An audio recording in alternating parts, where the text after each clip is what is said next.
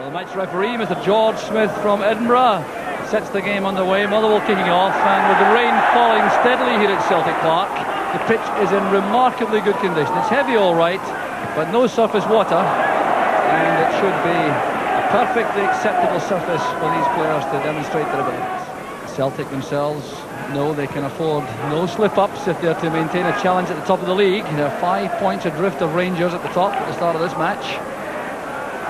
So victory this afternoon, essential if they're to maintain any genuine prospects of being in at the death.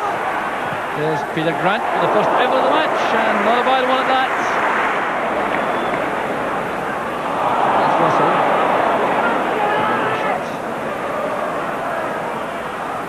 Looking for help inside, he gets it from Barnes. The first time pass to Walker. Good play from Celtic, not enough pace in that pass though, although Paul McStay tried to retrieve it. Russell playing it wide. This is Kirk. The run was made by Russell. An open chance now for John Gahagan for Motherwell. Motherwell take the lead. 7 minutes on the clock. A shock for Celtic. The defence was carved wide open. All played forward by Cook. It was an excellent run by Bobby Rushton behind the Celtic defence. There was no cover at all. The ball was played over to Gahagan. He kept calm, knocked the ball beyond Pat Bonner, and there's a shock lead for Motherwell.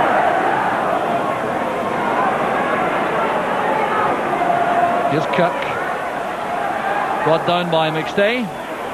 No, the referee allowing play to continue. The Celtic in possession. Here's McCarthy. Barnes making a run. Excellent cover provided once again by Craig Patterson. That give's not quite so decisive though. Here's Barnes. Now McStay. Retaining possession well for Morris. McAvenny's header on the save from Alistair Maxwell. Here's Steve Kirk again. Supporting run on the outside from Wishart, followed by Walker. McCarthy on his own in the middle. Kirk was very strong on that challenge. Here's Russell, creating space for himself on the right. There's a chance for Gahagan.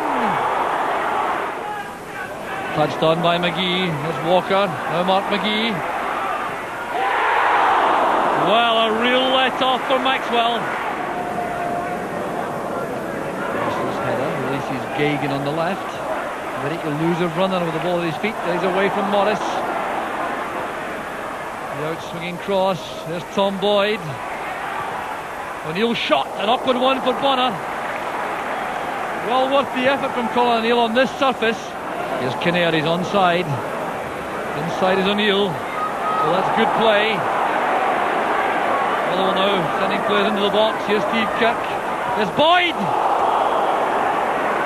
A superb near post run that by Tom Boyd. Switching play back towards McStay. Boyd caught in two minds. Here's Walker. Now McAvenny. Maxwell down bravely. There's McCarthy. And a narrow escape again for Motherwell.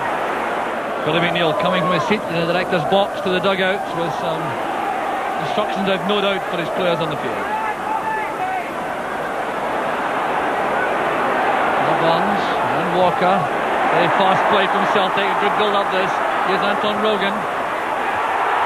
And McAvenny misses from right under the crossbar. That look of disbelief tells the story. A great move this was from Celtic. Fast and incisive. Releasing Rogan on the left. There was McAvenny on his own. And how did he miss? McCarthy is back to Bonner.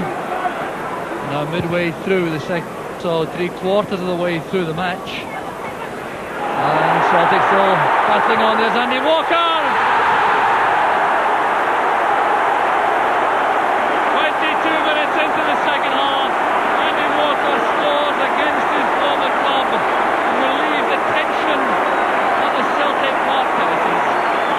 The long ball pumped forward by Bonner, headed inside by McGee. There was McAvenny. Walker got in behind Craig Patterson, and this was a superb finish. An Andy Walker's 12th goal of the season, putting Celtic back on level terms. And his coaching staff very disappointed, of course, but they have been under a collar throughout the second half. Well, when Celtic won the championship last season, they won so many matches in the closing stages. Needing another big finish this afternoon. There's Bryce nodding on. Gahagan trying to get in behind Morris, slanting the ball across. Looks as though he may be suffering from cramp, John Gahagan, after all the running he's done. He's helped off the field, and the replacement, a direct replacement, is former Notts County player Gordon Mick. They slot into that position on the left side of midfield very comfortably. And Billy McNeil having a word with referee Smith, perhaps trying to ensure that enough time is added on for the stoppages. With a mistake by Bonner, there's Bryce. Couldn't take advantage. Comes in and Bonner saves the day, but there's O'Neill miscuing the shot. Here's Steve Bryce, and that'll be a corner kick. What a comedy of errors in that Celtic defence. Pat Bonner right in the thick of it. Tom McAdams' header. Here's Mick McCarthy as we go into the final minute of the match. Unless there's time to be added on for stoppages. The ball's skidding there towards Matty. Up goes McCart. O'Neill challenging Stark at the edge of the box. Celtic player on the ground inside the 6-yard box. He hasn't recovered. Looks like Andy Walker. Russell is onside. Here's a chance for Motherwell right at the end of the match. Mayer waits in the middle, so does Bryce. There's Mayer, back it goes to Boyd. Here's Russell again, setting up a shooting chance. Still Russell. And Bobby Russell has won the match for Motherwell. Surely that will be the clincher. What incredible scenes here at Celtic Park. Russell was calmness personified, sliding that across. There was Mayer. Boyd lucky with that sliced effort, coming across to Bobby Russell. He went one way then the other, checking inside, making certain he opened up the goal, and that finish too much for Mick McCarthy on the line.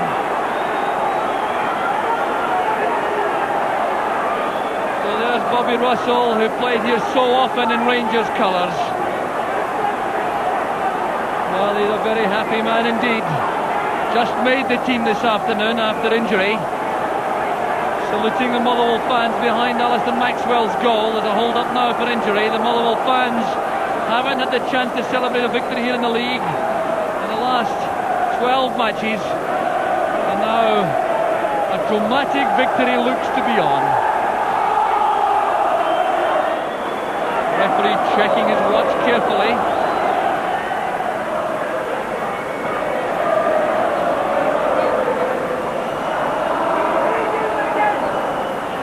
After Vinny's header, there's Matty. It's won by Mayer. Here's O'Neill, a long chase for Bryce.